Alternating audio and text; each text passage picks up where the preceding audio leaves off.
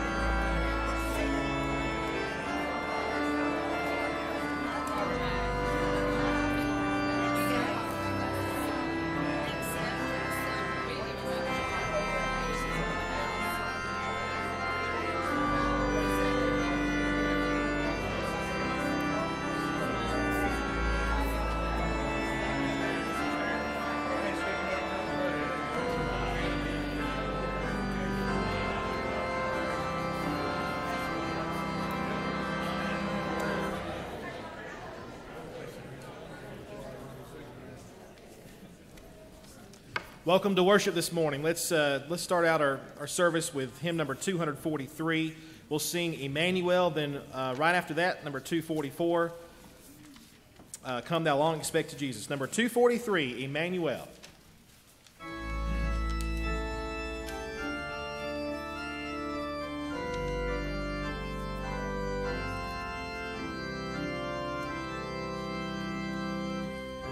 Emmanuel,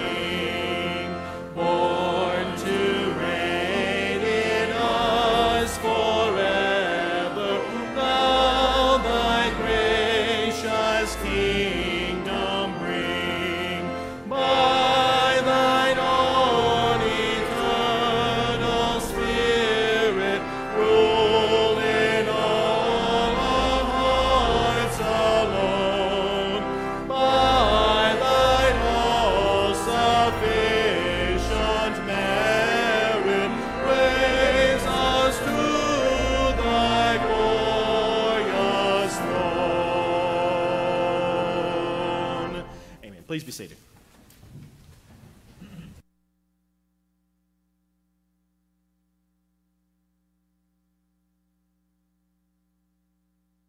If you have your Bible, I invite you to take your Bible and please turn in your Bible to the Old Testament book of Zechariah.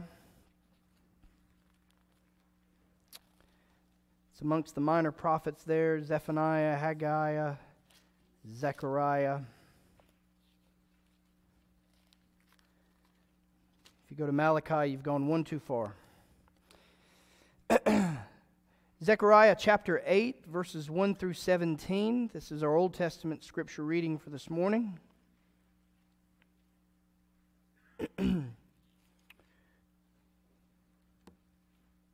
Once you've found your place in sacred scripture, I invite you to follow along as I read it aloud. Zechariah 8, 1 through 17. Let's give attention now to the word of the Lord.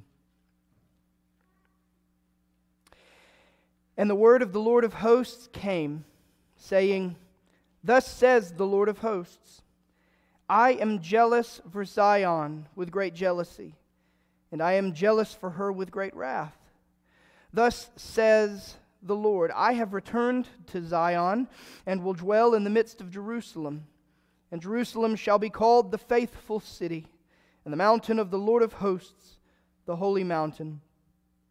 Thus says the Lord of hosts, Old men and old women shall again sit in the streets of Jerusalem, each with staff in hand because of great age. And the streets of the city shall be full of boys and girls playing in its streets. Thus says the Lord of hosts, If it is marvelous in the sight of the remnant of this people in those days, should it also be marvelous in my sight, declares the Lord of hosts? Thus says the Lord of hosts, Behold, I will save my people from the east country and from the west country, and I will bring them to dwell in the midst of Jerusalem. And they shall be my people, and I will be their God, in faithfulness and in righteousness. Thus says the Lord of hosts, Let your hands be strong, you who in these days have been hearing these words from the mouth of the prophets, who were present on the day that the foundation of the house of the Lord of hosts was laid, that the temple might be built. For before those days there was no wage for man, or any wage for beast, neither was there any safety from the foe for him who went out or came in, for I set every man against his neighbor. But now I will not deal with the remnant of this people as in the former days, declares the Lord of hosts. For there shall be a sowing of peace. The vine shall give its fruit, and the ground shall give its produce, and the heavens shall give their dew. And I will cause the remnant of this people to possess all these things. And as you have been a byword of cursing among the nations, O house of Judah and house of Israel, so will I save you, and you shall be a blessing. Fear not, but let your hands be strong. For thus says the Lord of hosts, As I purposed to bring disaster to you when your fathers provoked me to wrath, and I did not relent, says the Lord of hosts, so again have I purposed in these days to bring good to Jerusalem and to the house of Judah. Fear not. These are the things that you shall do. Speak the truth to one another. Render in your gates judgments that are true, and make for peace. Do not devise evil in your hearts against one another, and love no false oath. For all these things I hate, declares the Lord. This is the word of the Lord. Thanks be to God.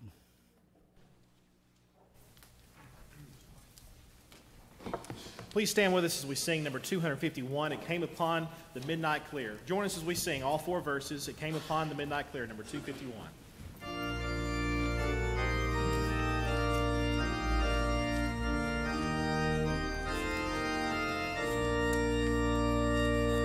It came upon the midnight clear, that glorious song of old, from angels bending near the earth to touch their harps of gold. Peace on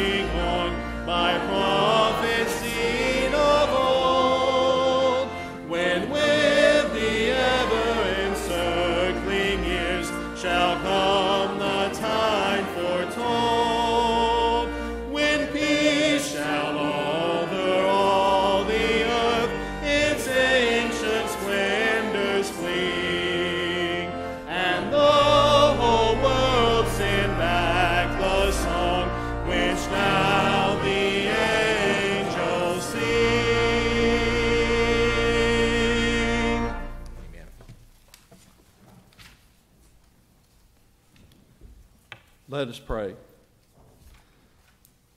Lord, we want to thank you for bringing us back together today, Lord. Lord, we thank you for the holiday we just celebrated with Thanksgiving, Lord. Lord, we thank you for all that you've given to us, Lord, and for how gracious you've been to us. And Lord, we ask now that you would just help take the offerings that we have today, Lord, as a small token of what you've done for us, and Lord, to use it for your kingdom. Lord, I ask that you bless Jason as he comes to bring the message today. Ask that you would just fill his heart, Lord, and just let us know what you would have him to speak to us about. Pray now that you would help us to go out, Lord, and to be the light that you would have us to be. And I ask these things in your name. Amen.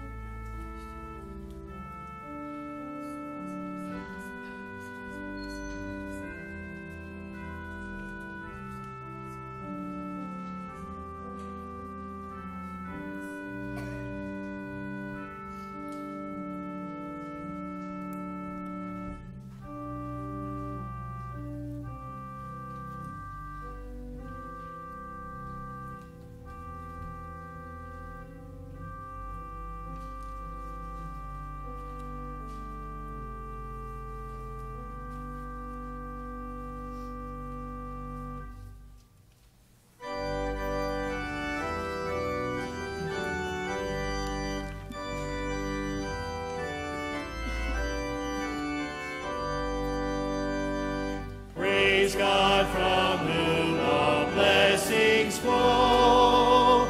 Praise him, O creatures here below.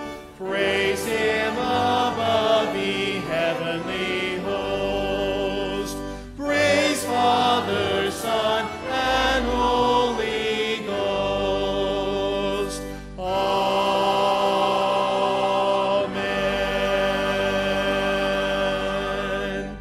Please be seated.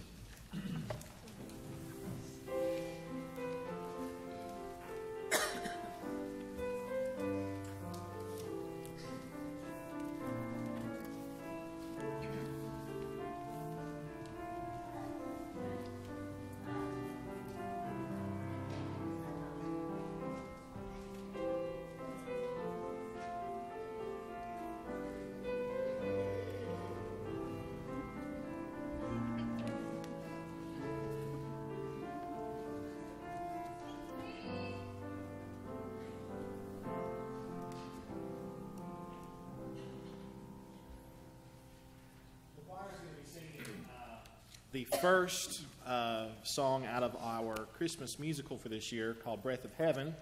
And we hope you're able to come out to our Christmas program, which will be on December 17th, Sunday, December 17th, that evening at 6.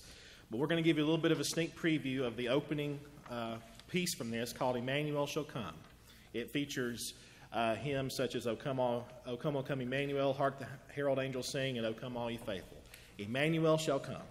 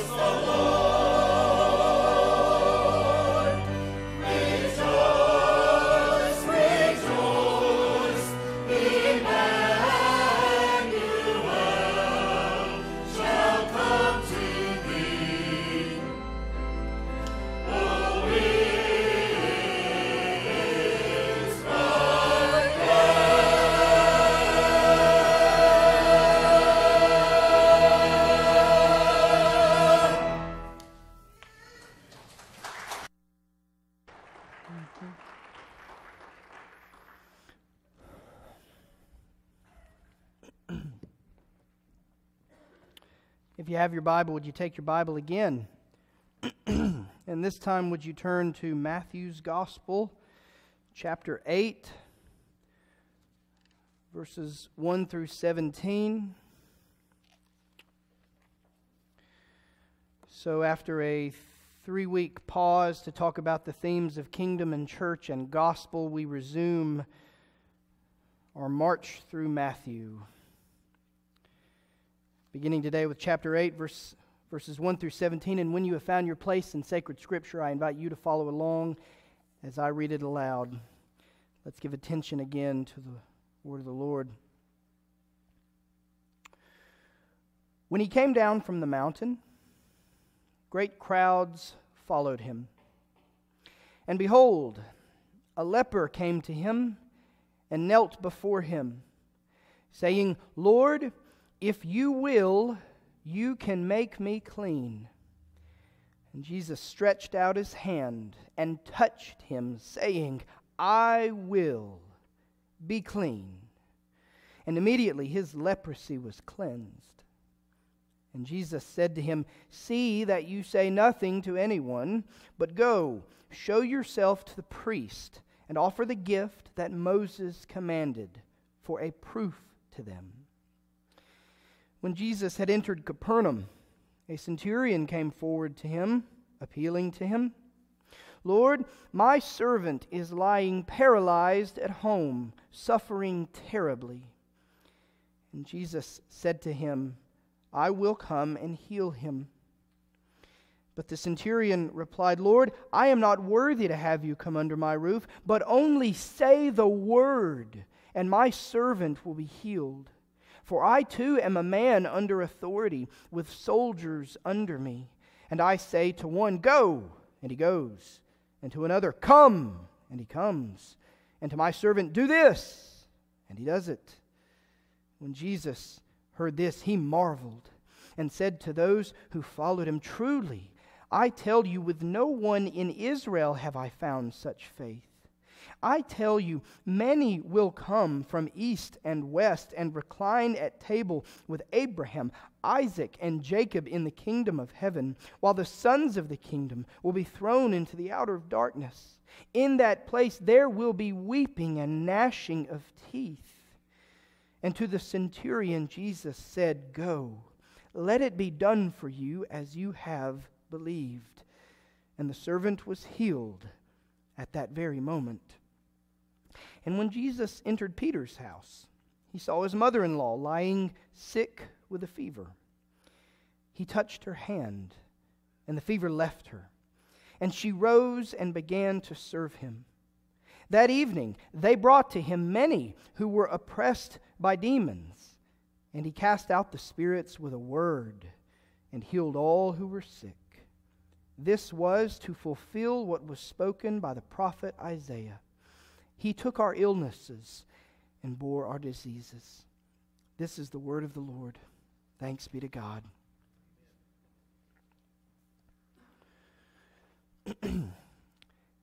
Just last month, the Spanish state of Catalonia declared independence from its mother country. On October 1st, Catalonian citizens voted to secede.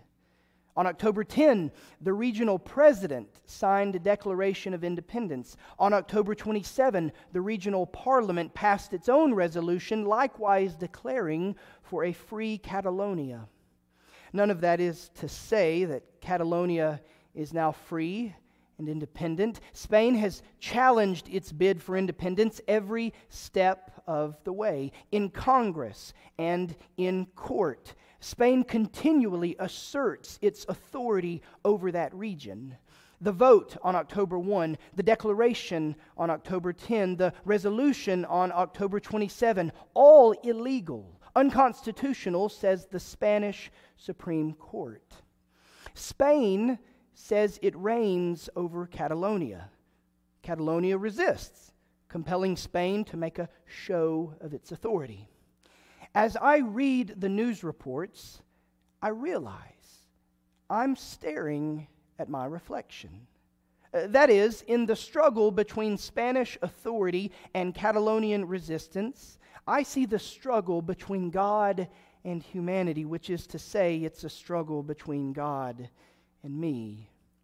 Ever since Eden, humanity has denied God's authority. As our fallen, sin-sick, and rebellious behavior bears out, we repeatedly resist bowing before Him as Almighty Creator King. We repeatedly resist this because we know that not only does He have authority, but He also has an agenda, and so our resistance stiffens even more. We repeatedly resist bowing before Him because we don't want to do what He wants us to do. Still, it's hard to ignore someone who heals with a word from His mouth or a touch of His hand. Someone who casts away demons as easily as disease might very well be worthy of our worshiping and our following. According to our text for this morning, Matthew chapter 8, verses 1 through 17, God reigns over disease. So we must admit His authority and adopt His agenda. Jesus has just finished delivering His famous Sermon on the Mount. The crowds are astonished. Now, in Matthew chapter 8 and almost all of chapter 9, Jesus continues astonishing, this time by making miracles. Matthew chapter 8, verse 1 through Matthew chapter 9, verse 34 consists of 3 groups of miracle stories. Each group consists of 3 stories. Matthew's point in relating them is to reinforce his incredible claim from chapter 1, verse 1, that Jesus is the Christ, God's anointed deliverer. The first trio of miracles covers chapter 8, verses 1 through 17. All these, it turns out, hang together not just because they're miracles, but because they all address people's physical ailments, their illness and their sickness. Verses 1 through 4 talks about Jesus encountering the leper.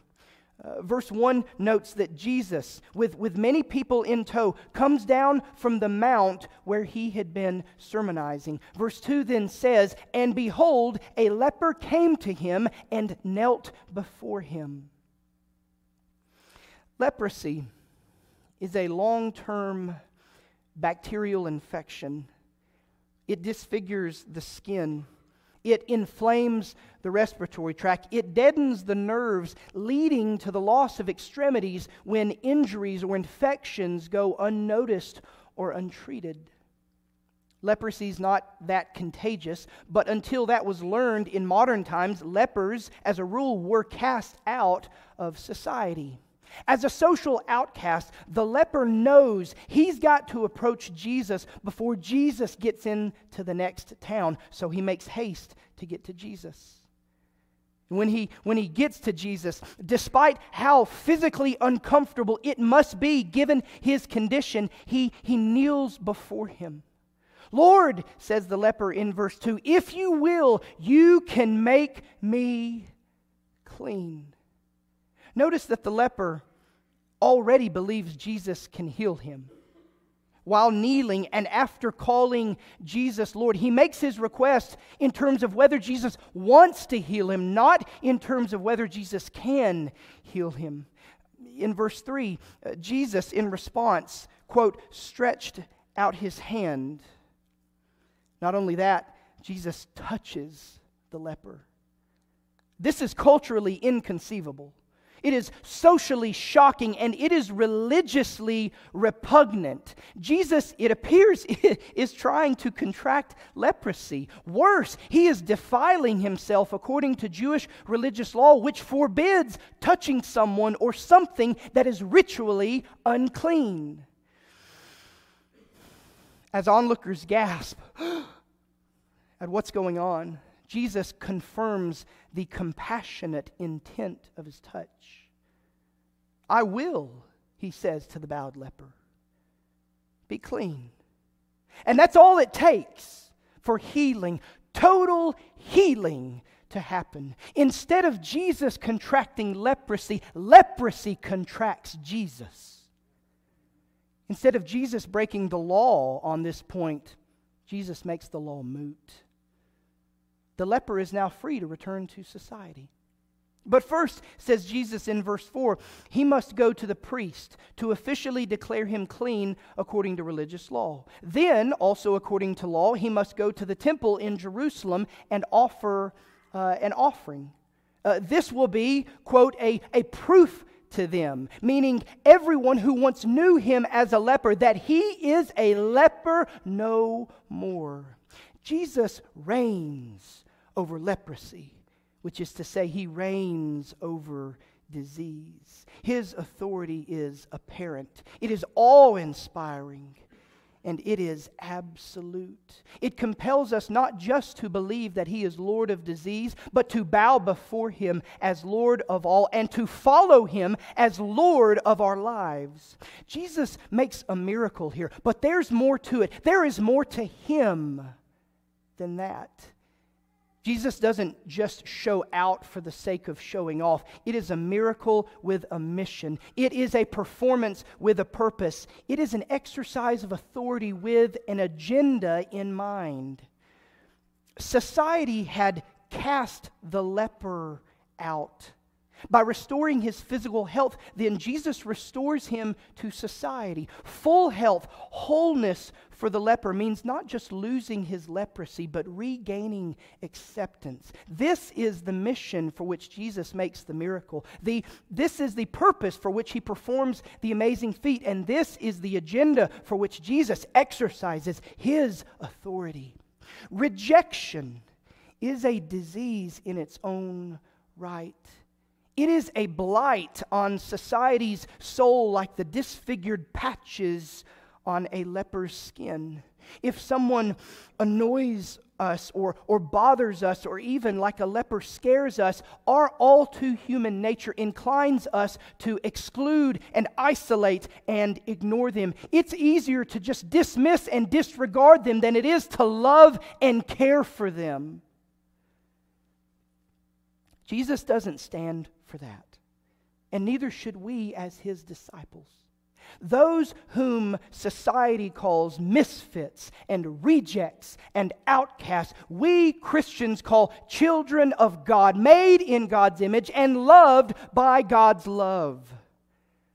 That, quote, weird kid in class, that loner at work, that special needs individual next door belong to us, and we to them. The gospel, after all, aims not just to restore us to fellowship with God, but to restore us to fellowship with fellow man and fellow woman.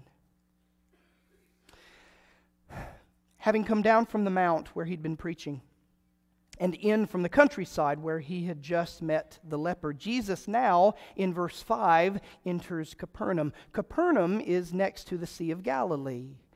It's where Jesus settled when he moved out of Nazareth at the start of his ministry. Before Jesus can get into the house and take a load off, quote, a centurion came forward to him.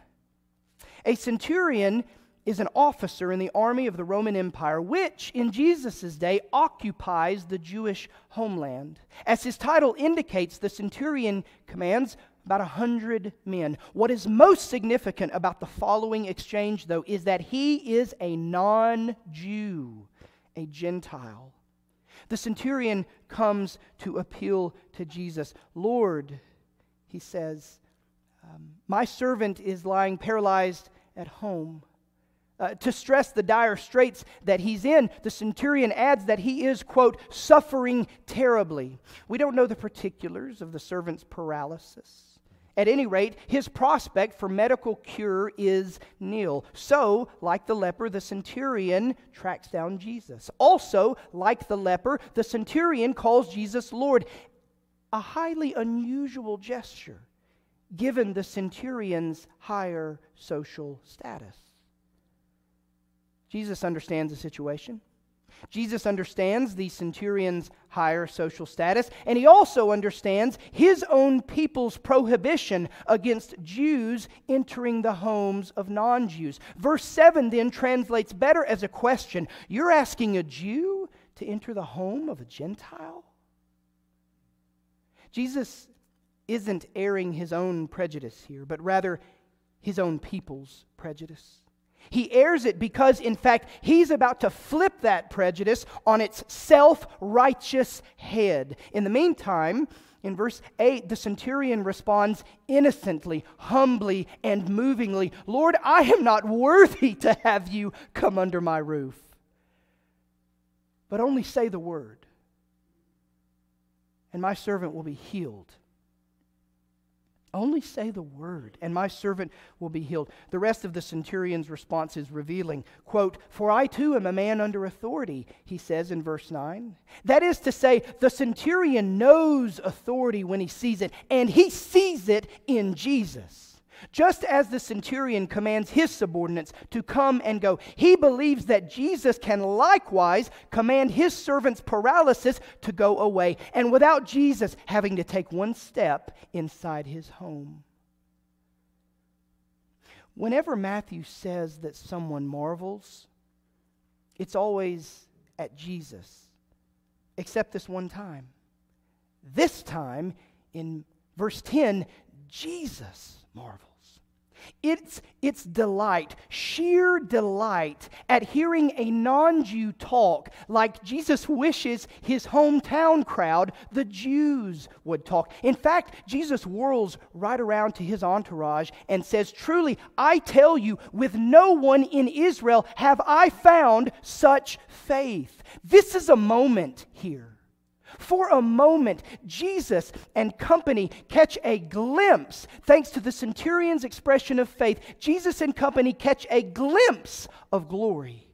It's a future glory in which believers from all people groups stream in from all over the planet and join with the Jews, God's first chosen people, represented here by the family heads of Abraham, Isaac, and Jacob. Together, says Jesus, they will, quote, recline at table, meaning they will celebrate and they will live together under God's everlasting reign and rule. As I said, Jesus is flipping his people's prejudice on its self-righteous head. What's more, in verse 12, Jesus warns that while non-Jews will come into the kingdom, some Jews, sons of the kingdom, he calls them, some Jews will find themselves outside looking in. Ancestry, it turns out, isn't the key to getting into God's kingdom. The key is that for which Jesus now commends the Gentile centurion: faith. Faith is the key to getting into God's kingdom. To both commend his faith and to crown the vision that it's inspired, Jesus in verse 13 says to the centurion, "Go, let it be done for you as you have believed." The report then reads all too matter-of-factly for such a momentous occasion, and the servant was healed at that very moment. Jesus reigns over paralysis like he reigns over leprosy. His show of authority aims to convince naysayers and non-believers alike to join the song that, quote, Jesus is Lord of all. Jesus is Lord of all. Lord of my thoughts and my service each day. Jesus is Lord of all. Jesus makes another miracle here, but again, there is more to it than that. The miracle isn't merely the end of the servant's paralysis, but the means of Jesus revealing more of his agenda. While healing the servant of a non-Jew, Jesus reveals his intent to welcome all God's people into his kingdom. Like rejection, racism is all too characteristic of fallen humanity. Humanity perversely likes to stratify and then segregate itself according to race and ethnicity. Even God's chosen people, the Jews, were not immune to this impulse.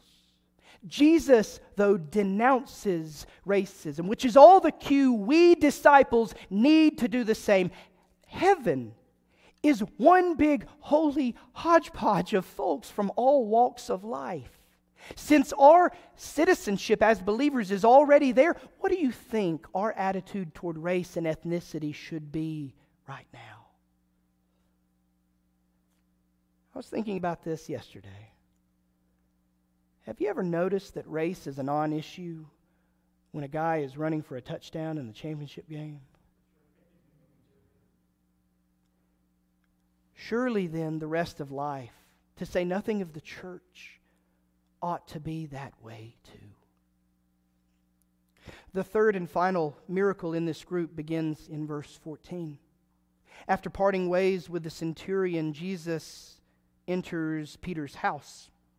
This might mean that Jesus lives there, but we don't know for sure. What we do know is that today there's a remnant of a house beside the Sea of Galilee that is recognized and revered as this very house, Peter's house, which Jesus now enters. Inside, Jesus learns that Peter's mother-in-law is sick with a fever. We don't get any of the dialogue like the first two stories. Verse 15 simply says that Jesus touches the ill woman's hand. The fever flees from her. She then gets up and begins to host her healer. All in all, this is a relatively, mundane story of yet another miraculous healing by Jesus. Word of Jesus' homecoming, perhaps including his most recent healings, has apparently spread. Verse 16 says that evening Jesus is inundated with visitors, hoping that he might heal them too. They vary from those supernaturally ill, possessed by demons, to those naturally ill, like the leper and the paralytic and the fevered mother-in-law.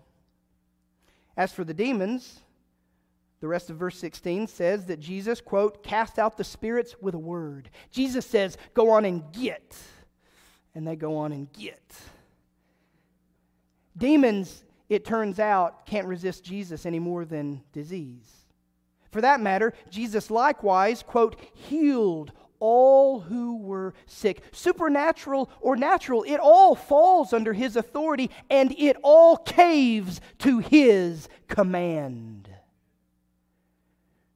Matthew, we recall, likes to point out when Jesus fulfills prophecy. In verse 17, then, Matthew reminds his readers of something from Isaiah. In Isaiah 52:13 through 53:12, the prophet looks forward to a Savior who will bear the woes of the world in order to heal the world. As Matthew reads it, those woes include both sin and sickness. And as Matthew reports it, Jesus heals both. Jesus reigns over fever like he reigns over paralysis, like he reigns over leprosy. For that matter, he reigns over demons like he reigns over disease. He flat out and out, without a doubt, give a shout, shut y'all mouth, reigns. He shows that he reigns in order to reveal. He heals that he might herald. He makes miracles to make known that he is Messiah or Christ, God's anointed deliverer. He's come into this world to deliver people from sin, the most devastating disease of them all. As part of establishing his authority over sin, then Jesus heals some people of their physical ills, like Peter's mother-in-law from her fever. Peter's mother-in-law gets up and gets to work serving Jesus as soon as Jesus heals her. This seems insignificant at first, but really, it signifies another aspect of Jesus' agenda. You see, besides bringing the marginalized of society back into the mainstream, and besides welcoming all peoples into God's kingdom, Jesus wants to free folks from sin in order to serve him. We believers have been saved from sin. That fever, the fever of sin sickness, has passed, and it is gone for good. It is high time then that we, you and I, get up off our spiritual sickbed and start serving the one who has healed us. Jesus has authority, and He has an agenda. So what are we waiting for when it comes to getting with His program? Jesus says elsewhere, the harvest is plentiful, but the workers are few. Having been healed to the uttermost, on a soul level, you and I can respond as Isaiah does. Here am I, Lord, send me. Jesus goes on to make many more miracles like these. He delivers the sick from sickness, the demon-possessed from demons. He even delivers the dead from death. All these mighty works attest to His authority as God's anointed deliverer, as Christ. Amazingly, though, for all the miracles that He makes, His authority is not universally recognized at the time. The world doesn't just fall at His feet. Some folks remain skeptical about Him. Some folks harden in their hearts toward Him. Some folks even conspire to kill Him. And in time they succeed. Jesus, of course, is dead and buried for just a few days. Eternally speaking, that's about how long the doubts about Him and His lordship will endure. Just as Jesus returned to life victorious over death, He will one day return to this world, and He will put on a show of authority to end all shows. It will end all doubt as well as all disobedience stemming from doubt. What Jesus does in our text for this morning is but, as the old hymn says, a foretaste of glory divine. Jesus reveals His authority, but by no means is it the full measure.